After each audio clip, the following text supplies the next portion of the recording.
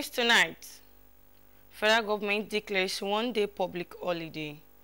Political analysts advocate financial independence for state independent electoral commission rather than scrapping it. Good evening, you are welcome to NTA Ijebu News at 7. I am Titilayoke. Thanks for staying tuned with us. Now the news in details. President Bola Tinubu will tomorrow, Wednesday, June 12, 2024, address the nation in a broadcast on the occasion of democracy. The report.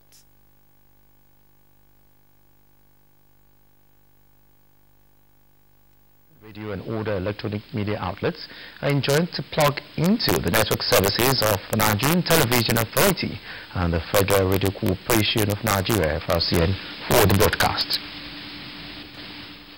The federal government has declared Wednesday, 12th June 2024, a public holiday to commemorate this year's Democracy Day. The report. The Minister of Interior, Lubumi Tunji-Ojo, who made the declaration on behalf of the federal government, congratulates Nigerians on the occasion. Tunji-Ojo reiterates President Bola Tinubu's commitment to positive reforms to revive the nation's economy and enhance security. While wishing Nigerians a happy Democracy Day, the minister calls on Nigerians and friends of Nigeria to appreciate the progress that has been made and look forward to a better future for the nation's democracy. Vice President Senator Kashim Shettima is expected as the special guest of honor at the annual Ojude Oba Festival, which comes up on the 18th of June 2024. Anthony Gandoni reports that the chairman of the 2024 Ojude Oba Festival Planning Committee, Chief Olu Okuboyejo, announced this at a press conference to herald the annual cultural festival. The report. In the press at Awujale's Palace, chairman of the 2024 Ojude Oba Festival Central Committee, Chief Olu Okuboyejo, went down the memory lane of the historical background of the annual cultural festival. According to Chief Okuboyejo, the major reason for the annual gathering is to maintain religious harmony among all religious adherents and promote the cultural heritage and traditions of the Ijebus, which has been in existence for over 200 years. The chairman pointed out that the Awujale and paramount ruler of Ijebuland, Oba Sikiru Adetono, has successfully recasted the festival into an acceptable global festival for a while now. It is a well-established fact that Ojude Oba Festival is a very spectacular celebration of the Ijebu people of southwest Nigeria, which took its advent in Islam, but has now grown tremendously in magnitude to be celebrated in the present tense by all and sundry. That is, Muslims, Christians, and the traditionalists. Speaking on the theme, Peace, Unity and Harmony, Our Gifts, the coordinator of 2024 Ojude Oba Festival, Chief Fasi Yusuf, said this year's celebration is a milestone in the history of the event due to the uniqueness of the celebration of both 90th birthday and 64th coronation anniversary of Oba Sikiru Kayode Adetono the Awujale and paramount ruler of Ijebuland, which was marked this year. We are teaching other communities, other nationalities, a lesson in religious harmony, a lesson in religious tolerance, a lesson in religious mutual coexistence. Here we are, we don't discriminate, we welcome people as long as they are willing to abide with our culture and tradition and to bring harmony, peace and concord to the community. In their goodwill messages, sponsors of the annual event, including Ogun State government, expressed their continuous readiness to key into the avenue to promote culture and tradition as well as peaceful coexistence among Ijebu people and Nigerians at large. It is with joy and gladness to mention that the Ogun State government, through the Ministry of Culture and Tourism, have consistently and been actively involved in the co-sponsoring of the annual celebration of the Ojude Oba Festival, while assuring that this year's celebration will not be an exception, as it promises to be more ostentatious and elegant and exciting. It's a truly Nigerian brand, and we strive to collaborate with the different ethnic groups in sponsorship and partnership of the festivals, major festivals in Nigeria. Ojude Oba is one of the biggest cultural festivals in the country. Hence, it's just right that we partner with this big festival. The committee promised a successful and hitch-free celebration in Ijebu-Ode. Anthony Gandonu, NTA News. Nigeria has a major role to play in delivering the global promise to end the female genital mutilation (FGM) by 2030. Towards this end, strategic efforts must be intensified, starting with proper enforcement of Child Rights Act 2023 in the country. Nigeria's First Lady Oluremi Tinubu stated this at the opening ceremony of the annual technical consultation on ending FGM jointly organized by UNFPA and UNICEF in Nigeria. State House correspondent Adene Taiwo reports. All with a clear message that female genital mutilation is no longer an option. I wish I could wear my clothes like I would wear a dress. I wish I was addressed by my shame like my name. I wish I could feel. And in a voice that carried so loud, Afsat in this rendition not only conveyed the pain and ordeals of victims, but also reminded the audience gathered in the room for the annual technical consultation on ending FGM that Nigeria bears a huge burden of the scourge globally. The goal of this technical consultation, attended by participants from 21 African countries, including Nigeria, is to reappraise ongoing efforts and share knowledge towards ending the practice by 2030. And this, Nigeria's First Lady Oluremi Tinubu says, must start with strengthening legal frameworks and intensifying advocacy. I charge us to collaborate with the First Ladies of the various states in Nigeria and other stakeholders to critically address this harmful practice. This collaboration will help utilize resources, share best practices, and create a sustainable movement against gender-based violence and female genital mutilation. Nigeria's Vice President Kashim Shettima, represented, says all stakeholders must work to ensure that the girl child is not denied the protection provided for her by the Nigerian Constitution. We must establish more centers that offer medical care, psychological support, and legal assistance to survivors of FGM.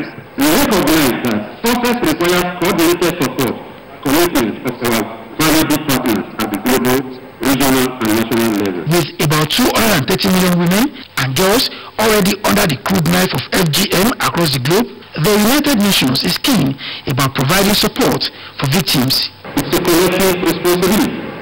Universal access across countries and cultures. Together, we can create where FGM is eliminated. Gender equality prevails. In the next 3 days, these experts hope to come up with new propositions that will help the world, particularly Africa, find a balance between culture and reality where it concerns women and their sexual health. In Abuja, Adele Taiwo, NTA News.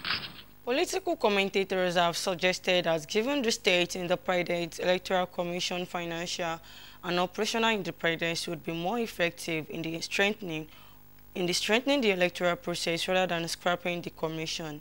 This was why discussing proposed scrapping of state independent Electoral Commission on Good Morning Nigeria.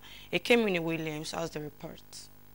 Controversy has surrounded the conduct of elections handled by State Independent Electoral Commission, leading to allegations that they are being influenced and controlled by state governors to manipulate elections. These prompted the Attorney General of the Federation, Lateef Fagbemi, to propose last month that State Independent Electoral Commissions be abolished and their functions handed over to the INEC. Most of the discussants on the program, however, expressed diverse views and considered the Attorney General's proposition undemocratic and counterproductive. The laws have been reviewed. The Electoral Act has been reviewed from Electoral Act 2002, Electoral Act 2006, Electoral Act 2010 as amended, and then the Electoral Act 2022. Now, when you now subject the sex to scrutiny, you will not see any body of laws and the PNO and the guiding their conduct. So a lot of things need to be done. We must have state elections to continue to succeed. There are certain fundamental reforms. In fact, it should be constitutional so that the issue of local government autonomy will be strengthened through electioneering. They acknowledged some of the alleged shortcomings of the SEC, such as lack of transparency, political partisanship of staff, and lack of facilities, but were of the opinion that scrapping the commissions is not the way out, while more burden should not be put on INEC. They advise that SEC should be funded through the first line charge, while the appointment of chairmen should be based on integrity and merit, and not at the pleasure of state governors. So the same way we are clamoring for the appointment, the removal of the power to appoint the INEC chairman and national commissioners and resident electoral commissioners from the president in line with Justice Uwe's recommendations, is the same clamor for the states. So governors should not have the power to appoint their stooges, their loyalists into the state independent electoral commissions. Who will come out for elections if they know that somebody assaults them, that somebody should go and investigate, somebody will hold those culpable and have them held to certain account. They further called on voters to demand accountability from their leaders and the political process as a whole. In Abuja, Ekemini Williams, NTA News. You are still watching NTA Ijebu News at 7. We'll be back shortly after the break. Don't go away. Bro, I tell you, this match 3-0. If I win you, something will come out. Don't play with me. Fast ball. Ah, you know what? You go shot. Bro. Now we got this man.